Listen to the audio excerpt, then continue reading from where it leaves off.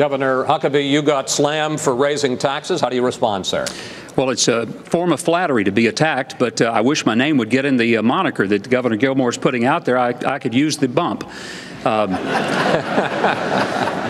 But the truth is, I cut taxes 94 times when I was governor. Yes, we raised gasoline taxes in my state to build a road program that we desperately needed.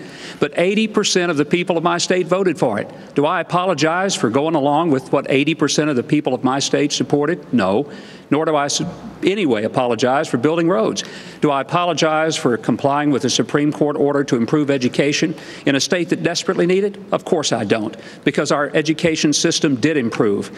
But I don't also apologize for being a Republican governor in a very Democrat state and getting 94 different tax decreases, the first ever in my state's history done, and I think that's a pretty doggone good record.